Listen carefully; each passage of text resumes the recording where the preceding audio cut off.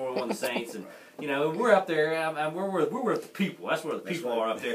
And all of a sudden, sometimes during the game, this happened like 2 or 3 times, and just see if I'm right. All of a sudden, it was like the Red Sea was parting, and then all this hubbub. It didn't matter if Breeze or anybody was going for a touchdown. I was like, what the heck?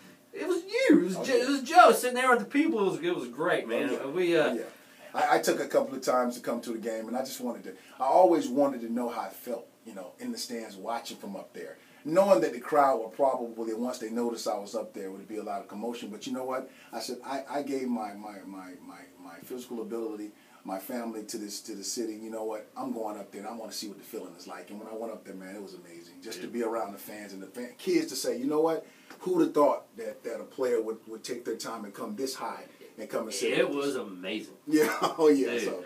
Now, what do you think about the Saints receiver corps this year? I know there's been some changes. Devery's a free agent now, and you know how of course the offense that's run there is pretty intricate and whatnot. Right. What do you feel like their prospects are this year?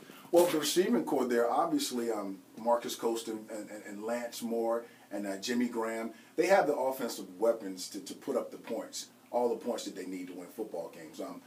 It's kind of personal probably for Devery because he's a hometown hero. Yeah. And he wants to be involved. But you got to understand something. Sometimes it's the money, it's the financial status of their contracts and what they may want. And in the free agent market, I don't know. I haven't talked to Devery, but maybe Devery thinks he may get more money somewhere else where the Saints probably ask him to take a pay cut. Who knows? But that offense is so explosive. I mean, Coach Payton coming back there, Coach Payton will make him so special. He can take any player and make a Pro Bowl out of him. And that's what makes him special. A lot of people don't understand. You know, it's interesting.